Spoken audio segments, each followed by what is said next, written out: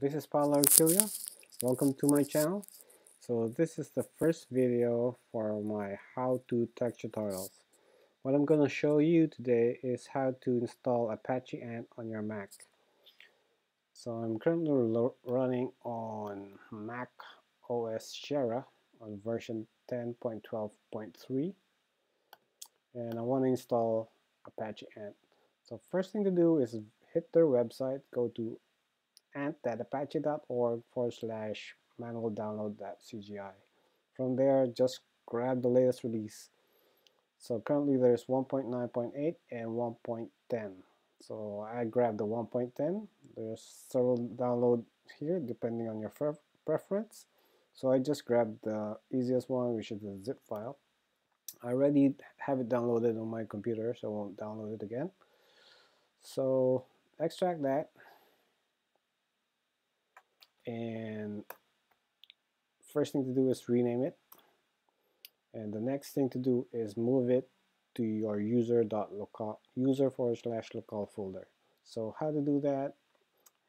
Easiest for me is to do it on the terminal. So let me just clear this out. So I'm on the tutorials folder, so I'm just gonna say sudo move the ant folder to the user.local.ant folder. So that should move that to that directory. So if I switch to that directory and I say cd local, let's just go to that directory. Let me list down the contents of that directory. So the first on the list is the folder that we just moved. As you can see, the folder permissions are incorrect. So let's quickly fix that by saying sudo. I'm going to do sudo again, sudo onsharing R, and I'm going to say root wheel and the ant folder. So if I quickly do a list again, permission should be fixed. Cool, that's it. So that's the second step. The next step is to add the ant bin directory to your path. So how to do that is you need to add it to your bash profile. So let me quickly clear this out, and let's jump to the root directory. So from the root directory, simply edit the bash profile. So my editor of choice is v, so I'm just going to say sudo v.bash.profile. And from here, you add the path to your ant installation. So to quickly do that, I'm just going to add a comment.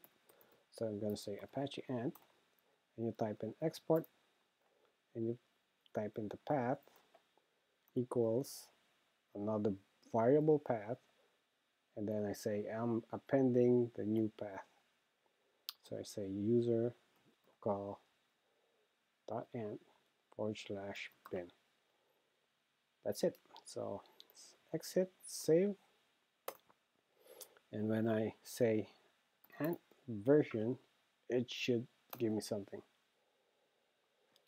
So disregard the error on the first one. This is because I have Java runtime environment installed instead of the Java SDK.